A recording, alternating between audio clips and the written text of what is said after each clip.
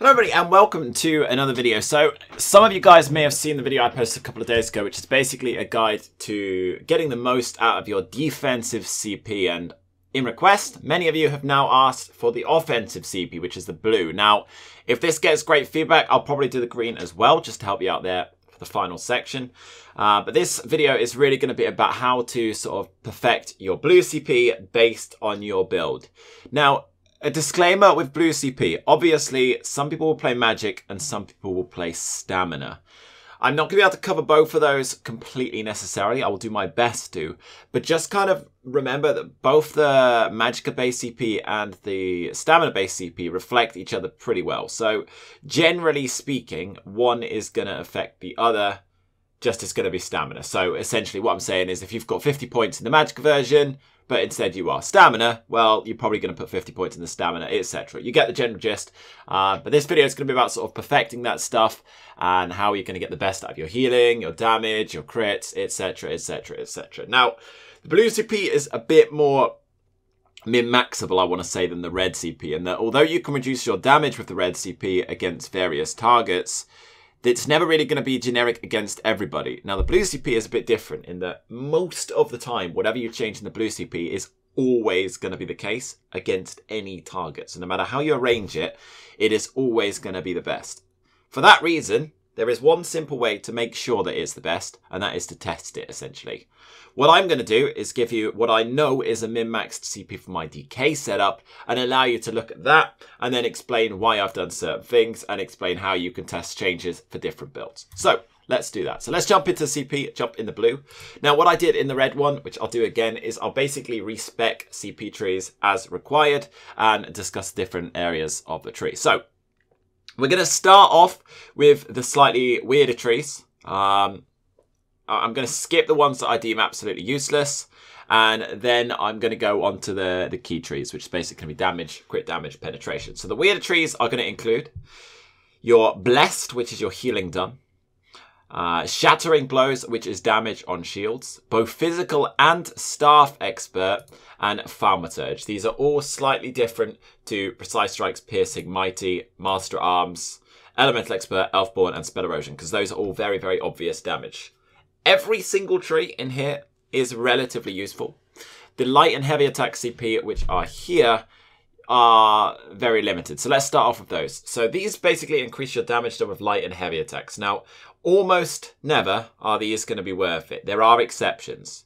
If you're running a build with heavy attacks, these are really, really useful just to add that little bit. Now, you're never going to stack them too high because in the end, increasing your physical damage, etc., or magic damage, etc., will do the same job.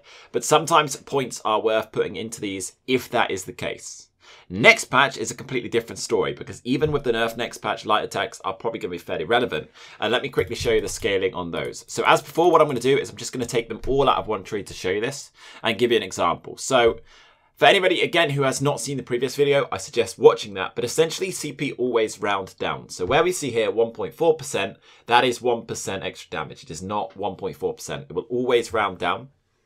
And that is also true if we hit an exact number, for example, 10.0%, that will round down almost always. There is one exception, which is a high number, but I probably won't bother going on to that, which will also round down. It will not stay on that same percentage. So you want to be looking how to get the best points out of everything. Okay, so light attack. You've got 3 great scaling points here. The first one to remember is number 3. 3 is going to be true for very, very many builds. Anything that you are using a spam ball, in PvP, it is probably going to be worth you using 3 points because it's going to add that little bit to your flat damage. It's going to add it to your lights, to your heavies, heavies for sustain, lights for flat damage, and it is going to give you 2% extra damage. That scales so quickly and for such a little explanation that it is well worth putting a few points in. Now, if we're running a build that is based heavily on heavy attack weaving, for example, some stamina Judas setups may consider this, it's more likely to be relevant on builds such as heavy attack DK builds, maybe heavy attack ganks, that sort of stuff. Then we start to look at the value of the CP a bit more. So let's move up the points. Now, as you can see, all of these points so far, 6 isn't bad, we're getting 4.11, but all of these generally are not that exciting until 9, 6.06. That's a reasonable scaling. But since we're building for a gank, I'm going to stack these points up and show you the two key numbers. 19, which is 12.1%, and then all the way up to 35, which is 20.26%. Those are your good numbers for heavy attack base setups. Outside of those setups, I would never go beyond 3 in the CP in the current patch. Somerset, that may change. That's the easy ones. Now, Shattering Blow, the final one in this tree, is basically increasing your damage done against shields. It's a bit of a weird one because in the end, every other tree is also going to, every single one of them is going to increase your damage done against shields. However, there are a few select builds, especially if you're running a tankier setup, where it can actually be harder to kill a shield stacking build than anything else. And so it can sometimes be worth taking that tiny bit of flat damage to get extra damage against shields on the grounds that, let's imagine you're running something that's heavily heal debuffed and you really, really struggle because of that. You've got all of these debuffs, but you can't get through shield because there's no way to debuff that on your build. That's where this tree might be relevant. And again, this one scales very generously. Not quite as generously as the previous, but you're looking at numbers such as 13. Keep going up to 20. And then going onwards, we can go, there it is, up to 28. I'd never go past 28. Those are your key numbers here. And that is only relevant for builds where you are stacking to attack shields, basically. So you're already confident killing any other build because you've got a lot of debuffs and that sort of thing. Or you're running something that's heavily like heal attacking. That's your way to get there. The final tree is Bless. Now, obviously, this is only going to be relevant to builds that either need healing or have heavy healing. That is not every build. Any shielding build, I never touch this. Magicka Nightblade, if you're running a Destro Resto, I'd put a few in here, and I'll show you the scaling on that in a sec. I believe it's 9. Don't quote me here. It is not 9. It is... He'll get there. There it is, 7. So 7 will give you that 2%. I wouldn't go much further than that on any sort of Destro Resto setup for Magicka Nightblade. Outside of that, I think you're really looking at builds such as Stamina, if increasing your flat damage is already not doing that enough. But most specifically, Magicka classes that have a class heal. So Warden, DK, Templar. Those are your big dogs here. Now, obviously, again, Stamina will be relevant, but I don't have the experience to really tell you how much you should put there from a Stamina perspective. I'll leave that up to you. It's probably going to be fairly similar to Stamina Magicka, as I said. So we're going to move up here and show you the scaling. Now, go up to 18 points. 19 puts us at 5.2%. It takes 3 points and 4 points to get to 23. But it also takes... Where is it? Here we go. So 23 here is going to be 6.17. 19 is going to be 5.2. 15 is going to be 4. So every single 4-point jump is giving us another 1%. In that case, it is also worth going another 4 to 27. So 27 is going to give us that 7% mark. That is the most healing we get with the 4-point scaling. If you feel you need to commit to going past 7, then you should be going all the way up to 27. That's your next worthwhile point. Now, I am a person who believes that defense is important to make short. What I mean by that is when you're on the defense, don't get stuck on it. So I actually go a little further on many of my builds where heals are revolt, and I go for 5-point jumps, which is 1, 2, 3, 4, 5 to 32, and 1, 2, 3, 4, 5 to 37. As you can see, if I then go 5 points to 42, I would have to invest 6, and I don't believe that's worth it. So 37 is going to be your sweet spot for heavier healing builds, 27 where healing's generally alright, so things like Mage Templar, and then 7 for any class such as Mage Nightblade, Destro Resto, maybe Stamina. I'm not 100% on Stamina. Okay, so that's the weirded trees. I'll quickly shove those back in Master Arms, and then we'll move on to... one more. Thaumaturge. So Thaumaturge is a really different one. Now, this is only going to be applicable to builds where dots are essential. Every build has dots. Every single build I have ever seen has dots, because there's always something that counters it. The question is, how important are those builds, those dots to your kills? This Mage DK, being a Mage DK, you would expect to put some in dots. It is not worth it, because the dot is not what's getting my kill. My kill is coming from my heal debuff from my banner and the flat direct damage. I'm only running 1 dot in this setup, and so it's not worth the points.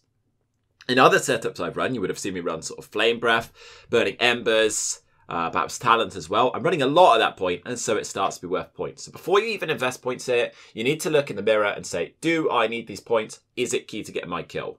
Great examples here, Stamina DK dot setups with heal debuffs, Brilliant example, you're probably going to want them there. Bleed builds, you're probably going to want them there, etc. It's not always key to a build. There's a lot of builds I wouldn't run this.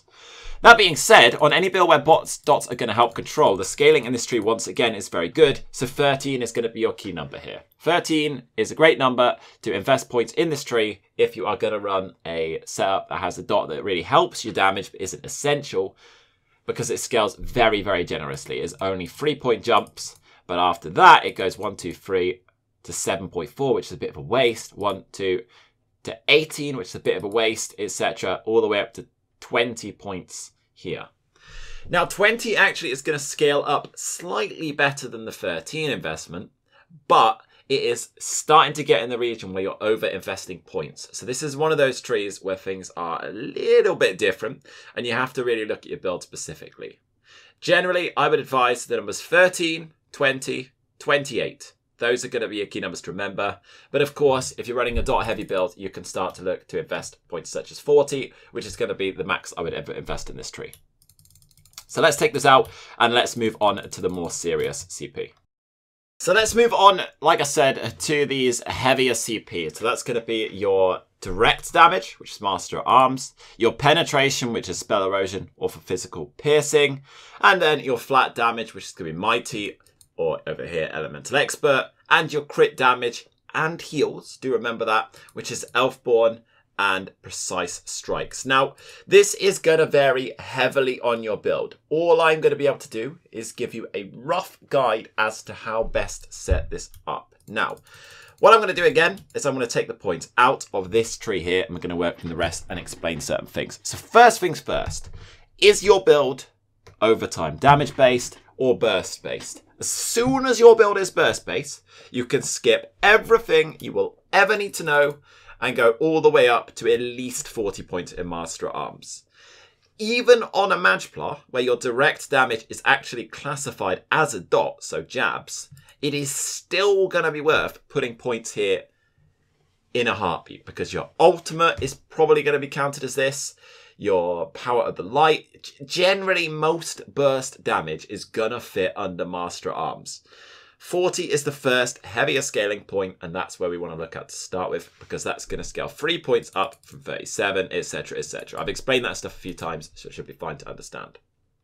Now, excluding those builds, so excluding a build where dots is your base damage, we can go way further than that yet, because we can go in 4-point jumps now. 44, 48, 52, and of course 56. 56 is going to be an extra key number. 56 points invested at Master Arms is going to be true for almost every burst build. 9 times out of 10, if you are running a direct damage burst, which is probably 99 out of 100 builds, it's going to be 56 points that go in there. So if you don't have a clue what I'm saying in this build, put 56 in there and you're probably going to be good to go. That being said, there are those occasions where investing more points is. And just to be the bearer of bad news, my Majesty Cape build turret is one of those. So this is a build where your damage is slightly lower than you may like. And so we're going to make a sacrifice in terms of our dot pressure, where it could be worth points, to instead stack into Master Arms at the 5-point scaling for that little bit more direct, where we need that burst. So we're going to go up by 5, and we're going to go up by 5, and that is going to give you 66 points. And that is why I have 66 points in Master Arms. Burst is needed, and burst is my kill, and I'm also a tiny bit short of the burst I'd need against better targets. This gets me that number, and so is why the build works. Now, moving over to these trees, I'm afraid to say that penetration is where it gets really annoying, so I'm going to come back to that last. We're going to go into Elfborn and Elemental Expert. Elfborn, 2 numbers to remember. This is very easy. What I'll do is I'll take up the pen points now. Elfborn, you are either going to be going for 40 in a low crit build, or you are going to go for all the way up to 56 in a high crit build. There is no build, apart from my Overload Gang perhaps, where I would ever run more or less than that. It's always what I would run. And the reason for that is because it increases your crit healing done, even though you might be in a lower crit build, so this one is only like 32% chance, it is still worth the investment on the grounds that it is affecting heals and damage. But more importantly, in a PvP perspective, crits, that's generally where most kills against skilled players will come from. A good stack of crits. If those crits land at the right moment, lo and behold, you have a kill. And so 56 points is going to be the sweet spot. Would I ever invest more? Extremely rarely. Would I ever invest less? Extremely rarely. Now that's the easy bit. Unfortunately, Elemental Expert and Spell Erosion gets a little friskier. So this, I'm afraid to say, is going to be pure testing. I'll make it a little easier for you and show you the scaling numbers. But in the end, the only way to know this is pick any target. It does not matter who they are, and test your damage against them. If you do more damage with more pen rather than Elemental Expert, keep the pen, and vice versa. Just note that if the difference is very marginal, neither penetration nor crit will be impacting on shielding builds. And again, we get that argument of, am I fighting a shielded build? If so, how do I make this relevant against that? So just remember that if shields are going to be a problem, you may want to stack a bit more into the sort of direct and shattering rather than the penetration. But that's obviously very situational. Most times, you're just going to go for your best damage output. So let's go down to the scaling points. We'll take out the Elemental Expert real fast and move these up. Again, this is going to scale the same as healing. So instantly, you could skip all the way up to 27 because there's no way you're going to run less than that. I think if you're running 27, well, frankly, 9 times out of 10, you're going to run 37. And this would be the lowest I would generally use there. 37 is going to give you that 9%, very nice rounding there, and it's going to give you that damage on your magic damage stuff. That's going to include direct damage, and it's going to include dots. That's why this tree is worth investing in, is because it's not just affecting one thing, it affects every target. So although it scales harsher, it's giving us damage that will affect our crits because it's higher flat damage. It gives us damage that is direct. It gives us damage that is dots. You get the gist. It is an all-round tree, and that's why it's great. At that point, you want to shove a decent chunk of your points into Spell Erosion, and then it is going to be a damage comparison.